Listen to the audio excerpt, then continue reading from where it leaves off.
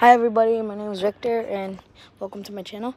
And this is gonna be this is a salamander DIY house, and my friend made it.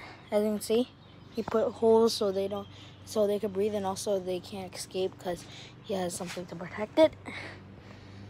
And also the salamanders are hiding under the grass. So if you're trying to build a tank, then you would definitely want to go in the wild and get like grass out of the ground and also moss. Here, let me show you moss. You see that? Here, let me open it.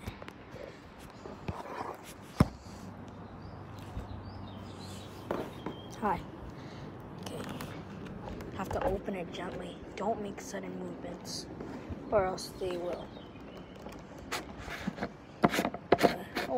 Like they act like they're dead. Here. You see that? Right there. All the way in the back. Ah, my hand's so shaky. See that? See that moss in the back? See that?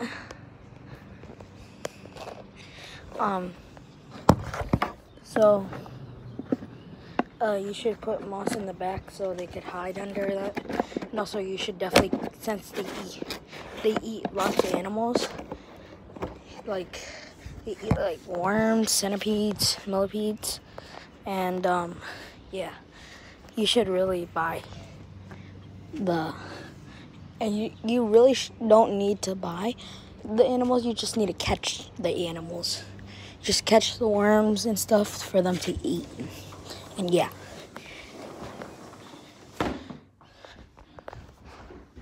So, well, sorry, but I'm gonna go inside my cousin's room. Okay, don't mind the random stuff in the background, but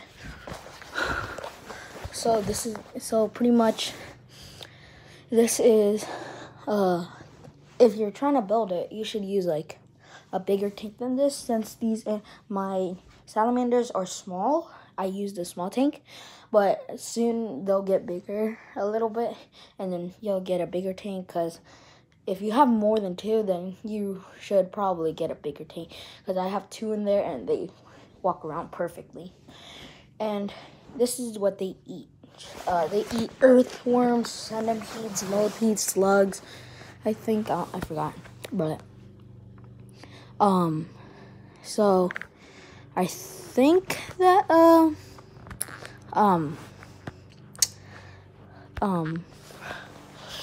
yeah, pretty much if you're trying to find something that's good for them, is probably earthworms. Like basically any type of worm, except don't make sure that they're like small enough. At least like they gotta be like about 2 inches long. And if they're cut, if they're too long, you could cut them in half, but they'll grow back. But so yeah. And yeah, thank you for watching this video, and I'll see you soon. Bye.